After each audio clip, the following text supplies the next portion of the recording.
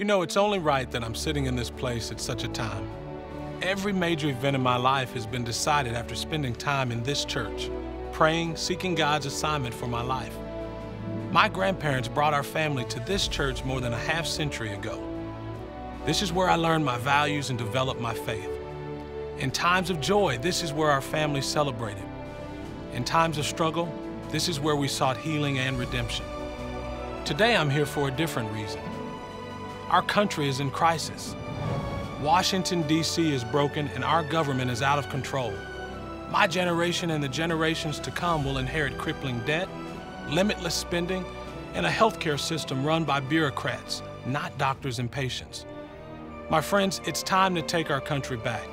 It's not too late.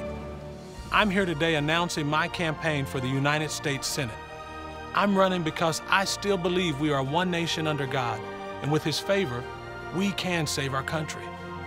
As bad as things are right now, I have great hope for our future.